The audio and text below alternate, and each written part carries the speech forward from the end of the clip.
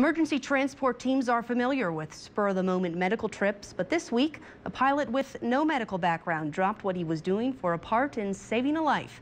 Tioga High School junior Bree Hansen received the call she had been waiting for. A new heart was available. Jennifer Kleen tells us about the staff at Minot Aero Center, pilots who closed the 600-mile gap between a girl and her heart. The journey to a new heart started long before takeoff, but that last connection from Tioga to Rochester was smooth sailing thanks to a little help from the skies. I just got a call from my boss and asked if I had anything going. Tioga High School junior Bree Hansen waited for a new heart for more than a year.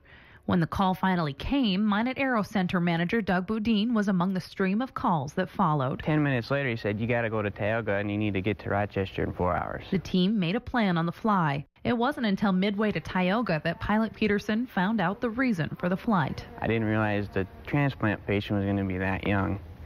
And it was pretty emotional because she was saying goodbye to her friends and their family. Her mom came with us, so I tried to make her feel as comfortable as possible and try to fly as smooth as I could. She's a pretty amazing little girl. She, about 20 minutes into the flight, she was asking me questions, how the airplane works, and it just seemed like a normal flight at that point. She wasn't real worried about what was going to happen to her. And when asked if this flight felt different because there was a life depending on him, Peterson said that's true of every flight. There always kind of is when you're a pilot.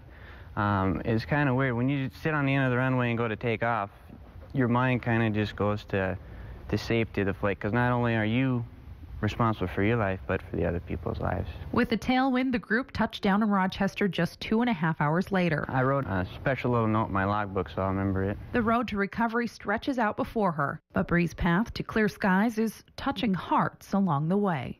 In Minot, Jennifer Kleen, KX News. Bree is still sedated following the heart transplant, but her mom says that was according to plan and the surgery went well.